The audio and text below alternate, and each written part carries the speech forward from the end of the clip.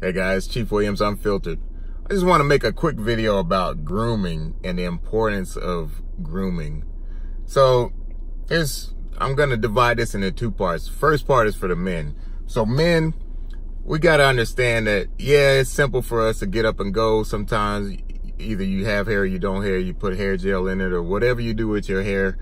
That's not the only part that you have to groom. We have eyebrows and we have ears and nose. And as we get older, you get hair in certain places that you don't realize. So you need to pay attention to what's going on. You can have, and I've noticed, I'm 46 years old. I've noticed that I can have a 2-inch hair growing out of my ear overnight. And I don't know how the hell it happens, but it happens. And it's annoying, but it needs to be managed and maintained because nobody wants to see that. I don't want to see hairs coming out your ears or the inside of your ear. And I damn sure don't want to see nose hairs because a lot of guys, you have nose hairs and you got boogers hanging out. And I don't want to have a conversation with somebody and I'm distracted because their little booger is saying something different from what they're saying. I don't want to have that conversation. Please pay attention to your grooming, your eyebrows, okay? Your ears and your nose, because nobody wants to see that. And if you're dealing with a wife or a girlfriend or a significant other, they don't want to see it either. And they might be blind to it because like they have smell blindness or whatever kind of blindness there is. You get used to seeing something, you stop seeing it. But please, guys, pay attention to your own grooming because I don't want to see that. So one more thing with grooming, I get my nails done at least monthly. If I don't get them done, a mani-pedi, I take care. Call me Metro, whatever. I'm not trying to scratch nobody because I'm really good with my hands and I like to touch and I make sure that I'm not scratching anybody with any hangnails.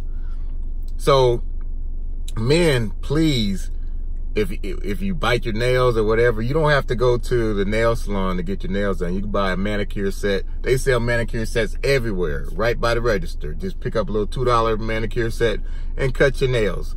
I don't want to see that. Your spouse doesn't want to see that. And your girlfriend, dang sure don't want you to scratch her with some jacked up nails. So now let's get on to women. So women, a lot of women, you guys got wigs now and hair weaves and extensions or whatever.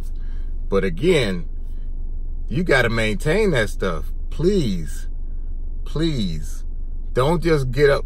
Give yourself time in the morning to make sure you spray your wig with hairspray and brush it out and comb it out.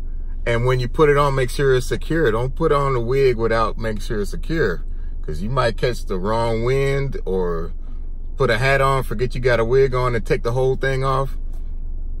Yeah, that happens.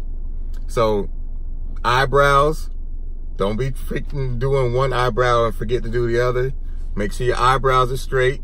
Your lashes, I know people, they got the fake lashes.